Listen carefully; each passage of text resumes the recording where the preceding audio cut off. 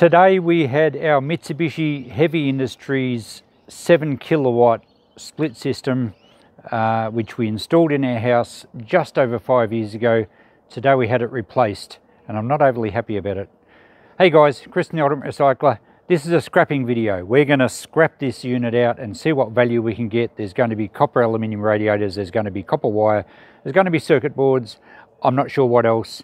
I think it's pretty good value scrapping these things. There's no gas in it because it's just been removed by the air conditioner guy that's put a new one in the house. Just over 5 years old.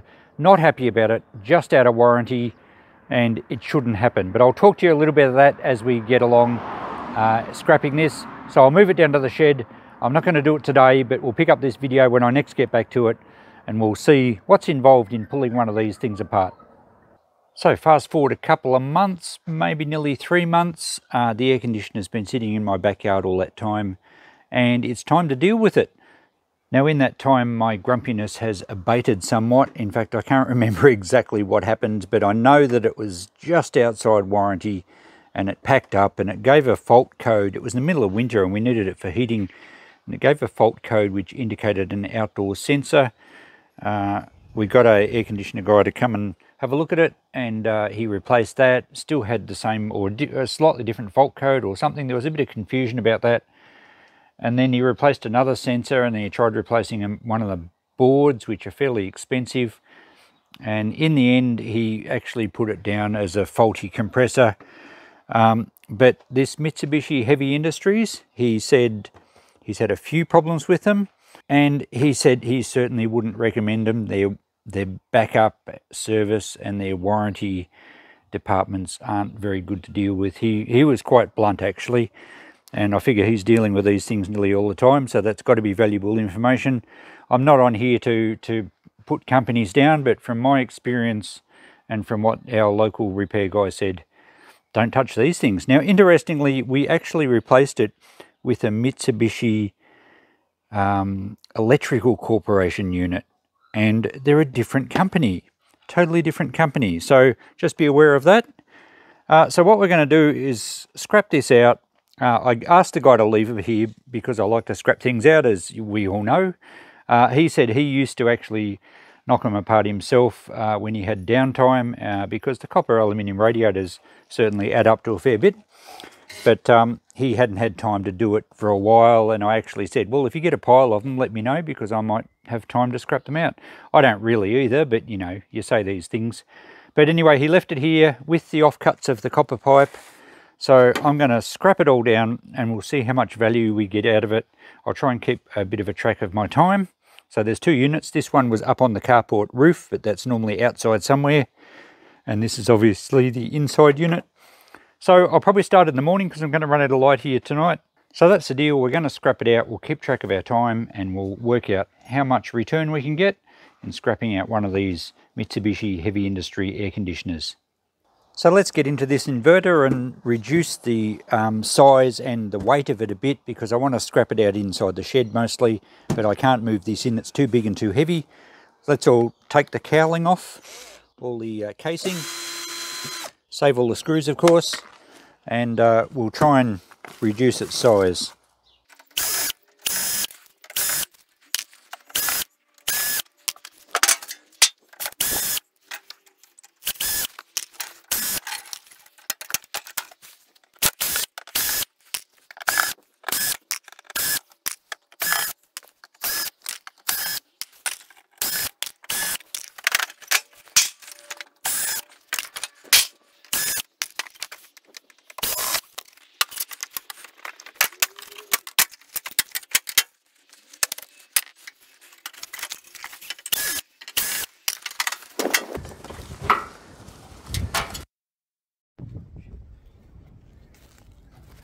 And after that gust of wind blew my tripod over and broke my camera mount, I've got to this stage. So it's only 10 minutes in. I've just taken the metal shielding off. Didn't take long at all. A little bit of plastic stuff. We can see all the copper aluminium radiators here. So now that I know there's no gas in it, which is great, I'll just chop off the copper pipes and we'll deal with the radiators a bit later on. But that will reduce the size of this inverter quite a lot. Look at the size of the fan on it. It's massive. So one nut just holds that on. There's a bracket there for the motor behind it. So I think the bottom plate comes off too, which is fairly heavy gauge steel. So that will make it easier to get into the workshop, and then we'll continue in there. So barely 5 minutes later, and the thing looks like it's exploded. It really came apart very easily once we removed the panel screws. So really, just probably 15 minutes, maybe 20 tops. I think you could certainly do it quicker than that. Lots of copper pipes. I've just cut through one pipe there to remove this big radiator. And really, we just have empty space.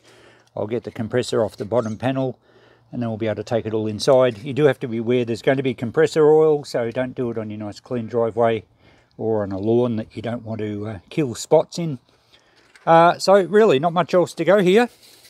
Lots of good copper, lots of copper aluminium radiators. We have the control box there with the board and everything in it, and the fan just in brackets. A couple of great big transformers. They're probably aluminium windings. We'll check those out in a minute. All right, we'll just tidy up. We do have a big pile of just light gauge pressing steel to go to the transfer station, and a little bit of plastic. Now that we're inside, we shouldn't have to worry about any more wind incidents blowing our camera over. So this big bracket only has the electric motor on it. So that's pretty easy to remove. It's actually gone very rusty on the shaft. Okay, it plugs in, but we won't worry about unplugging it. We may as well get electric motor weight for the plug too. Oh, there we go. Now, sometimes I pull out these, depending on how an electric motor is mounted. These rubber grommets are actually really handy, so I often do save them. Would have been nicer if there was 4 of them. All right, electric motor bin. We'll weigh up all the scrap at the end. We have some wiring and a plug at the other end. We do need to remove the plugs. We'll make a big pile of wire and we'll weigh that up at the end. We can get rid of this bracket now. Next piece is another bracket with these 2 transformers on them. They've got big spools of copper. Are they transformers or are they... No, they're not a solenoid, I don't think. All right, maybe some sort of inductor. Let's see if the wire is actually copper or aluminium. Yeah, look bright. Hang on, don't know if you saw that. Let's get a close up. That shows it pretty clearly. Bright silver. So it's very soft, as aluminium is. Of course, copper is as well. But that's clearly aluminium. So there's no copper value in these. However, the scrapyards still buy them as transformers. They just have a listing on their price list for transformer. They would be well aware that some windings are aluminium these days. Eventually the price will probably plummet because there'll be less and less copper in them. But at this stage, they're still transformers in my book. So that's the bin they're going in. Of course, they're not quite as heavy as a normal copper transformer because aluminium is lighter than copper. But still, fair bit of weight there. And that's the other one. More scrap steel. The next part is the actual control module with the board in it. A fair bit of wiring. There's even a fuse down here. So let's start pulling this apart. This will be a little bit more time consuming, but we'll work through it. Get these brackets off so we can get the wires out of the road. I'm not sure how that comes off. It looks like it's just clipped. There we go. Yep. Well, if we don't have to put it back together, we don't have to be too gentle, do we? Okay, we have a couple of earthing wires here. We'll take... what we'll do is we'll just snip the wires, save undoing the screws. Same with these. The plugs have got to come off anyway. I've got quite a few ferrite beads here, probably to stop interference with other household items. I do keep all these ferrite beads. Most scrappers just put them in with the steel. They can certainly go as ferrous scrap, but I put them all in a jar like I do with a lot of things, and surprisingly people buy them every so often. I don't know what they use them for. All right, we might unplug the wires off the board because the air conditioner guy replaced one of the boards. I'm not sure which one, but if it's a brand new board, maybe there's a market for it. I mean, any of you scrappers that pick up one of these air conditioners are not going to know it's a new board or not, so it would probably just go in the scrap. We'll pull it out and have a look anyway. But I'll try not to cut any wires on the board just at the moment, or unplug what we can unplug, and we'll have a better look at it. So in the interests of saving a bit of time, I just trimmed some of the wires and took the panels and associated bits and pieces of this board. I think this is the original board. It's actually not much more than the power board, although it's relatively complicated on the back. But I don't think this one was the one that was replaced. I think it was the one in the inside unit. So I don't see any real value here. I did ask the guy if there was a resale market for second-hand boards, if you have a known board or a board that's in known good condition. And even the new one that he tried in ours, and he basically said no. He said it's kind of sad that they don't get reused, but he said if you put a second-hand board, if he as a technician put a second-hand board in someone's air conditioner and there was a house fire, he said all sorts of trouble would happen. So he just doesn't do it. He just buys new boards all the time. And a lot of the time the new boards are more expensive, or they make the whole unit not viable to fix, which is really sad. Certainly things need to be fixed in that situation, I think. We shouldn't be throwing away perfectly good stuff, but what do you do? It's a fairly involved process, these boards. And getting into them too, you can't just do it as a bit of a home handyman type thing. Anyway, I'm saving the scrap here, at least it'll get recycled. Chopping all these wires off. And we've got an aluminium heatsink here as well. So I'll take this board out of the plastic housing and remove the heatsink.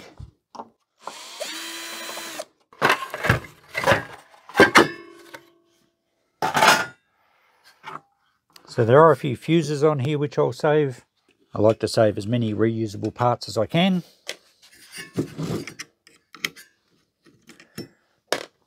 There are also a few, well, it's a decent choke with copper wire there. There's a couple of smaller transformers. There's another fuse, that one's soldered in. So we'll salvage what we can. I don't get any value for the power boards, so that can just go to the transfer station as e-waste once I've finished taking parts off it. There are also some relays in some of these black boxes. Some might be capacitors. If they're marked with a microfarad symbol, that's a capacitor. So is that one, but that one's a relay, and the designation on the board doesn't start with a C, so it's most likely a relay.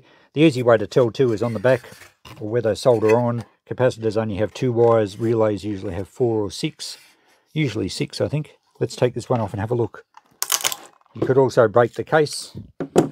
Yeah, there's a contact point there. There will be a copper spool in here. There we go, you can just see it poking out there. So a little bit of copper wire in that. So relays can go in with transformers.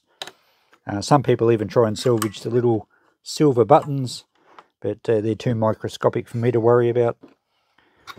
We'll try and get this choke off. Very thick copper wire on that one, and again that can go as a transformer unless you want to try and salvage the copper.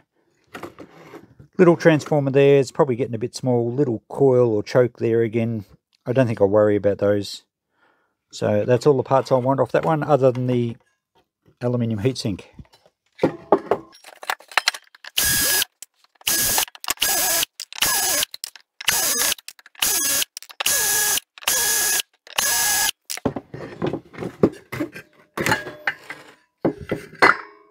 There's a large copper-topped device of some description. I don't even know what it would be. Big voltage regulator or something. The copper's probably not overly thick on it. We might lever it off and see. A lot of heatsink compound on it. Looks pretty flash on top, but I don't think there's much copper in there. It doesn't really have very much weight at all. Let's see if we can break a bit off the corner. It's only a very thin sheet of copper, probably just for heat transfer into the heatsink. They can just go in our e-waste, I think, with the rest of the board. Now, some people do take these capacitors for irony aluminium. It's not worth the hassle, in my opinion. Your price return for irony aluminium is pretty low. It takes a mountain of those to make a kilo. Same with the smaller transformers and anything else that people chase, like the little silver contacts. I know a lot of people chase them, but it's more a hobby. As far as any sort of return per hour saving them, it's not worth it. I've never seen anyone post a video showing that it's even close to viable. Okay, that one's in our e-waste box. What have we got here? A few metal brackets on here just to clean up the aluminium. Just check these brackets, they're definitely steel. And we have a nice big chunk of extruded aluminium. So the only bit left we have here is just a very small little power board here. Again, it's got a fuse in it.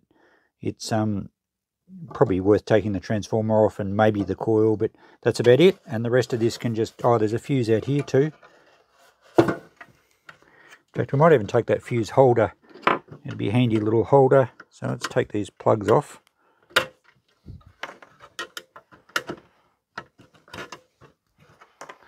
Pop the fuse out carefully, which is not blown. Still a good fuse. And we'll take the screw out from the middle.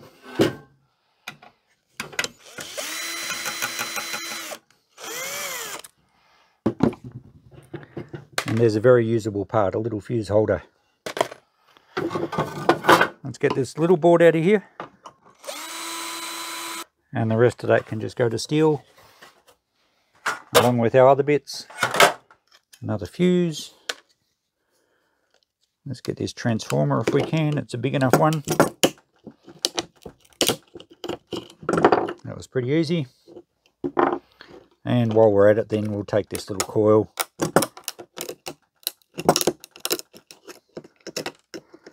It's very marginal, this one. Normally don't bother. Depends on my mood. Still a little bit of copper in it. I'm not going to say every bit adds up, because so many scrappers say that, I get sick of hearing it. So let's just say, take it if you feel like it. Alright, let's get on to the internal part of the air conditioner. This one's going to have a lot of plastic, unfortunately. But I've still got the radiators and the compressor and everything to clean up on the other part. But we'll do that later because it's likely to make our bench pretty oily. So I'm not sure how all this comes apart. I would assume the whole plastic casing comes off pretty easily. It might be just clipped.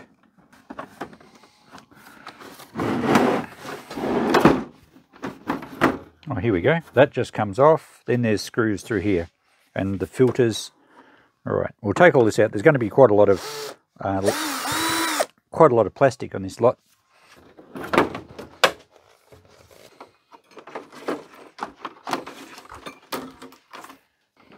So screws on the front and behind the filters, and then clips at the back, and the plastic housing will come off. We'll get this out of the shed to give us a bit more room to move. Now we have a back panel to come off. Bit tricky this, they've hidden screws everywhere. But eventually, if we just keep taking screws out, eventually things fall apart. I guess if you service and repair these for a living, you'd get to know the sequence. And most scrappers know when you scrap something for the first time, it's always a bit of nutting out, so we would certainly do it quicker if we did a few of them. I have little motors here to operate the louvers, and of course they have wiring looms going to them. Okay, that's got the louver part off. Now we have the control mechanism at the end. Alright, we'll inspect that control box shortly. Let's get the bulk of this off our bench. Okay, I think we can just about get the radiator assembly out of here now. And just a big fan, cylinder fan assembly here. I think they call them a squirrel cage fan. Another couple of screws up this end. How are we going now?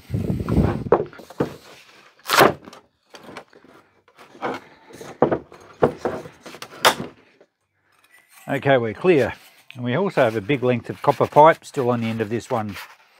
Now there's going to be a fan motor in the end here. Well, that was a battle, but I got the motor off the end here. So this is pretty much all plastic. So we'll keep the motor, we'll take this outside. Okay, now to this is really all we want out of the inside part of the unit is the copper aluminium radiators. So there's just a bracket on this end. You can see the copper pipes looping around there.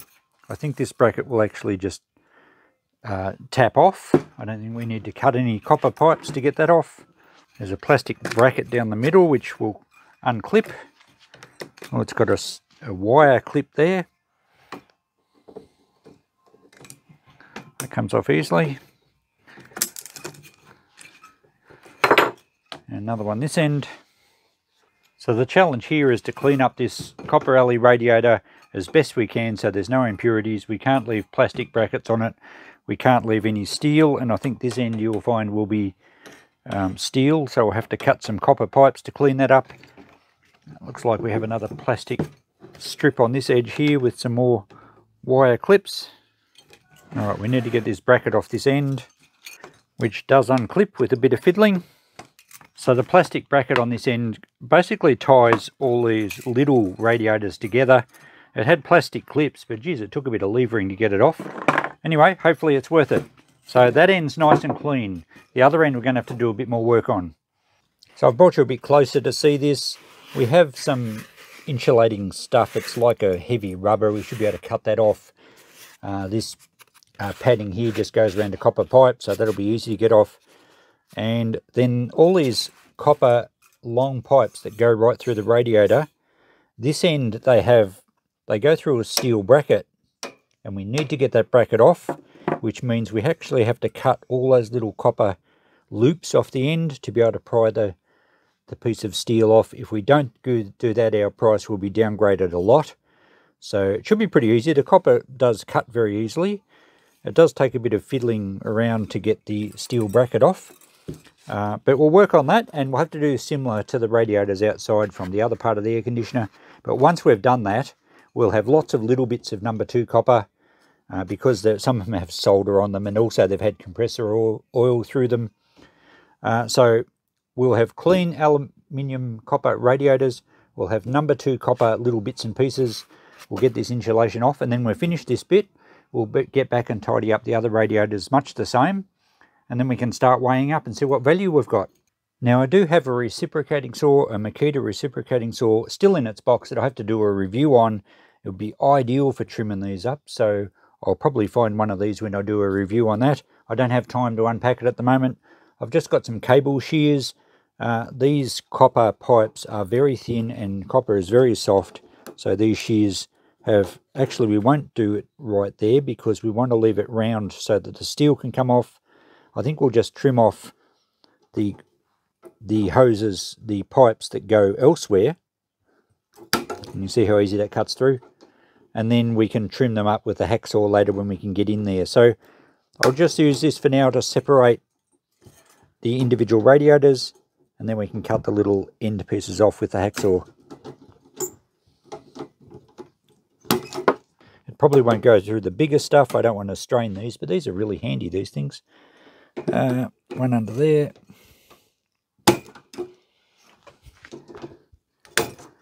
And this one. So there we go. I've got one radiator assembly off, and that'll be easy to clean up with a hacksaw so that we can just lever that steel bracket off the end. So that's the process for now. I'll just keep cleaning this up. It certainly doesn't take much to snip through the pipe.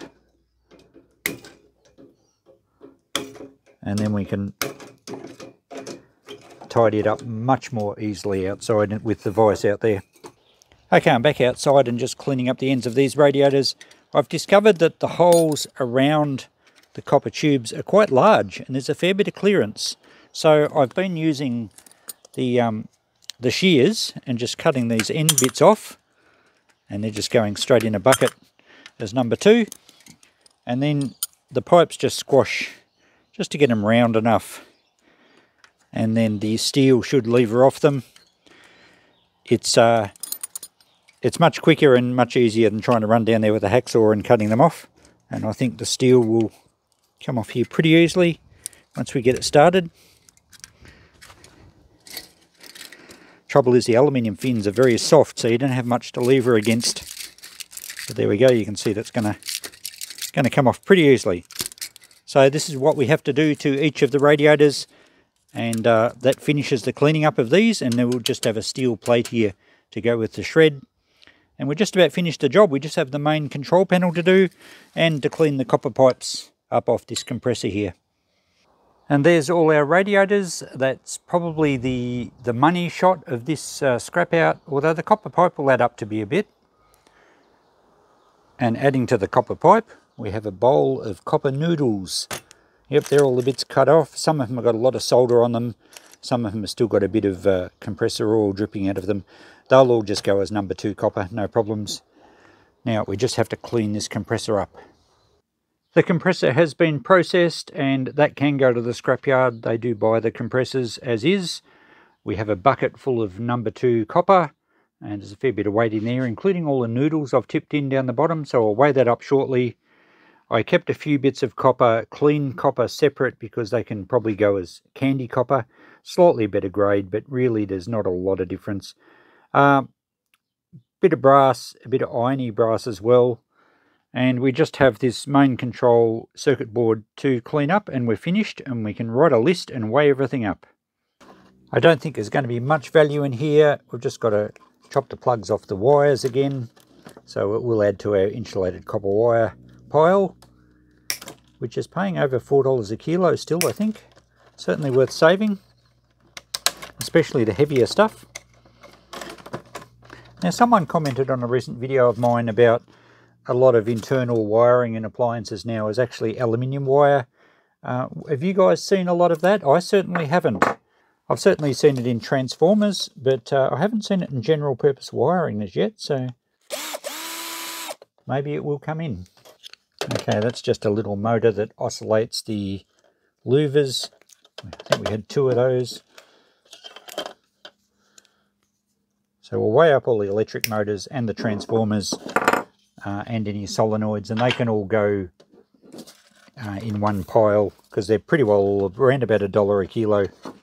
Okay, now we need to get into this circuit board.